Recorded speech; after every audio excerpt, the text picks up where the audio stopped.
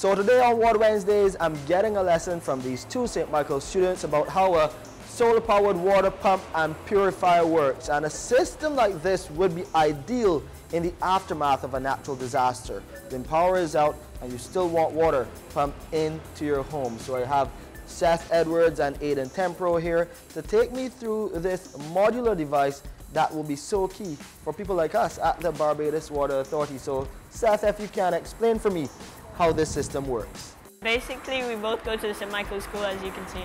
And last year, which was first form for us, we had to do a science project which was beneficial to society and people around you.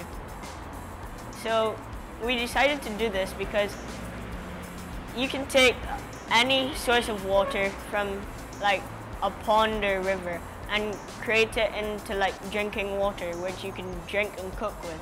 Also, this system can produce a byproduct water, which you can use it for bathing and washing clothes, but you just can't drink with it or consume it.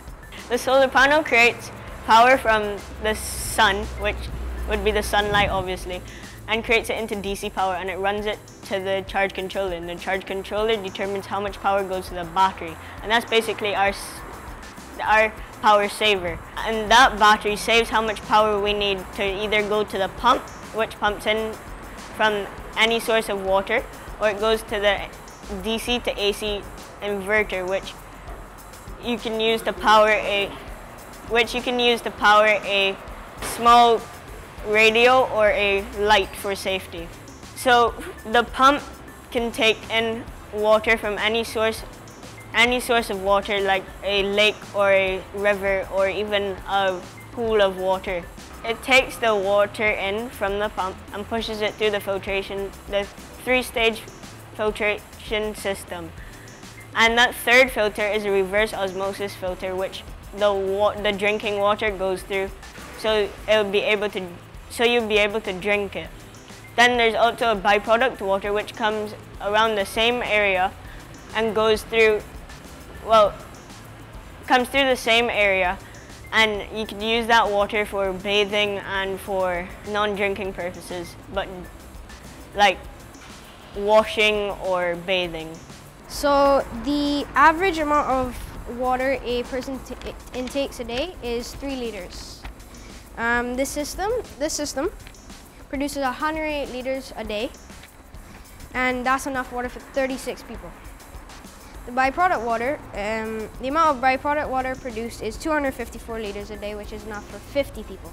The system includes a DC power inverter that converts the battery power to AC power, which can be used to charge cell phones, provide emergency light for safety, and a radio for emergency broadcast.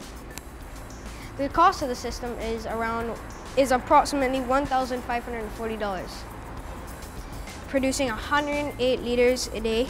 The cost of buying drinking water in Barbados is around $1.40 per liter. So this system produces $151 worth of water daily, and therefore will pay for itself in 10 days. On further research, we can upgrade the reverse osmosis system at an extra $400. This will increase the output to 378 liters a day, enough for 126 people, and valued at $557. Therefore, this upgraded system would pay for itself in 4 days.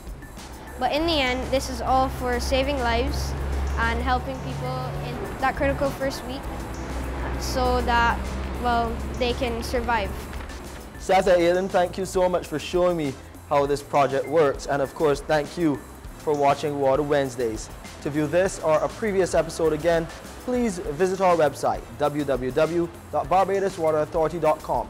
You can go to our Facebook page as well for additional information, or just type Water Wednesdays in YouTube. You will find us there.